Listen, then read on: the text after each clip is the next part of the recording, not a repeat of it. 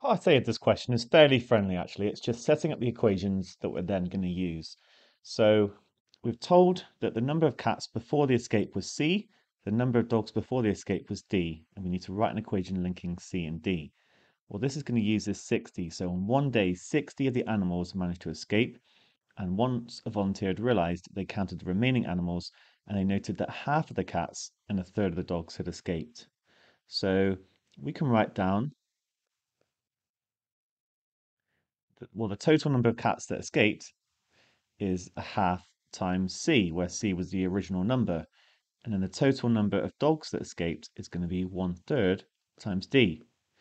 And therefore, the total number of animals that escaped is going to be these two added together. And that is going to equal 60. So I'm just going to leave it with fractions in at the moment. We could multiply through by 6, but it just asks for an equation. Part 2 is actually then even more simple. If the total number of animals before the escape was T, write down the equation linking C, D, and T. Well, it's just going to be the total number of animals is the number of cats before the escape plus the number of dogs before the escape. So we set things up well here. Right, let's take a look at part B. So given that more cats than dogs escaped, find the largest possible value of T. Well, so the number of cats that escaped was a half C. C was the original number of cats. So that's got to be greater than 1/3 D. Just going to write that information down mathematically. Now we want to find the maximum value of T.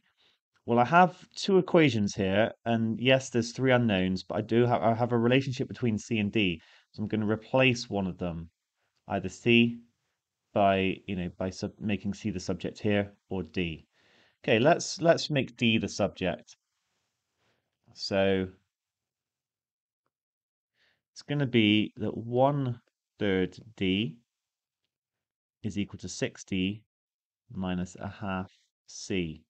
And therefore D, if I times through by 3, is 180 minus 3 over 2C. And now I can basically replace this by this, because they're both equal to D. So T is equal to C plus 180 minus 3 over 2C, which is 180 minus a half C. All right, and so we're now trying to maximize T, remember? And so we kind of want to make C as small as possible, but we've got this condition. So we're going to be using both of these. It can't actually be 180 because that will be when you have 0 cats. And you have to have that half the number of cats is greater than a third of the number of dogs, because that was, remember, that these were the numbers of each that escaped. I've made D the subject. I just want to quickly talk about the fact that I could have made C the subject. I could have said instead that a half C is equal to 60 minus 1/3 D. And therefore C is going to be 120 minus 2/3 D. And then T is going to equal 120 minus 2/3 D plus D, which is 120 plus 1/3 D.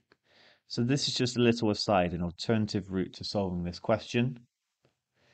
So here, I want to minimize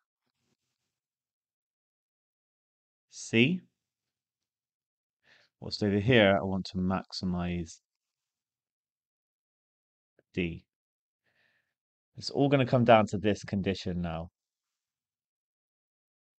A half C is greater than 1/3 D.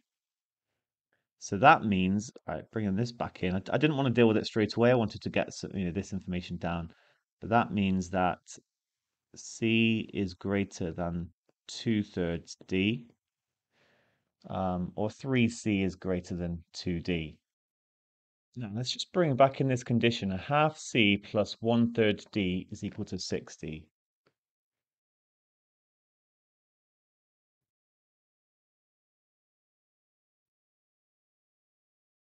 I didn't talk about this, did I, actually? Because I can use this also to get a condition for C. So this is actually not going to help, I've realized. Because a half C is greater than 1/3 D, then it must be that a half C is greater than 30. Okay, because um, we are told that more cats than dogs escaped. This is the proportion of cats that escaped. This is the proportion of dogs that escaped. Got to be that more than half of them was this a half C. And therefore C is going to be greater than 60. In fact, we need to do a little bit more than that because I can't just say that C was greater or equal to 61 because actually I need to be able to have it. So get rid of that. Actually, a half C is therefore going to be greater or equal to 31 and C is going to be greater or equal to 62. Right, now we're nearly there actually. So the minimum of C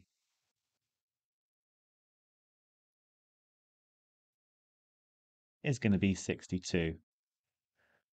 And therefore the maximum of T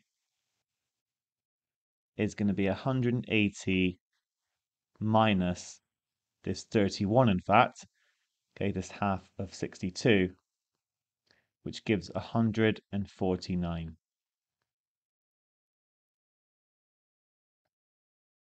So cannot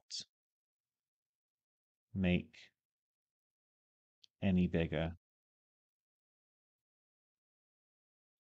I'm just writing that because it does say in the question, you must justify why the value found is the largest. So I feel like I have, because I've explained, C has to be greater or equal to 62. Therefore, the minimum is 62, and that will give us the maximum. Let's just look at if we had gone the other route, maximizing D. Well, in that case, so actually, let me write it over here. Then I would get that, in fact, 1/3 D must be less than 30, and therefore 1/3 D must be less than or equal to 29. So D must be less than or equal to 87. And now I want to maximize D.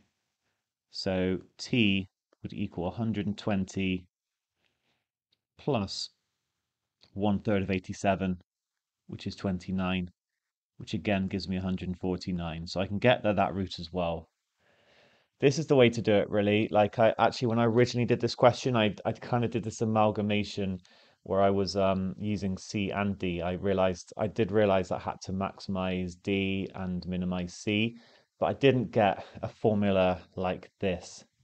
Whereas it's like clear when you have this formula that you because you just got it in terms of C using like combining these two, it's just clear that actually to maximize, you're going to have to minimize C. So this is the way to go.